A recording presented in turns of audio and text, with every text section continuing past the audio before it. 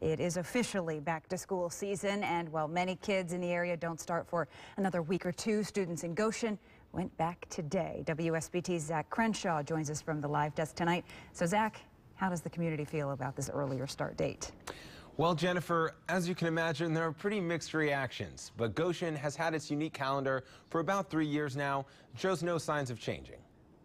I actually like having longer breaks and rather than a shorter summer because, I don't know, like, it's sometimes you get like stressed out during school and it allows you to like think more and, I don't know, be prepared for school to start. Adam Mosley is one of the students at Goshen High School who enjoys the unique schedule. There are some things that are real positive. Those longer breaks at the fall, those longer breaks at spring, those are really good for staff and student morale. The schedule has been in place for 3 years now and was implemented to prevent student forgetfulness. We try to start early because we want to minimize summer learning loss.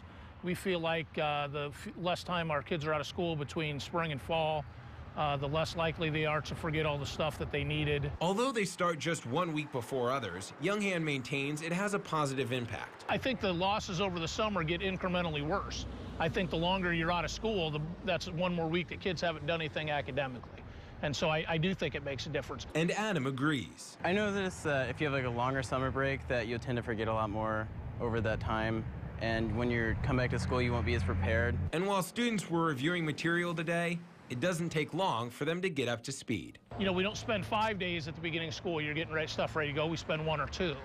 And I think that helps as well.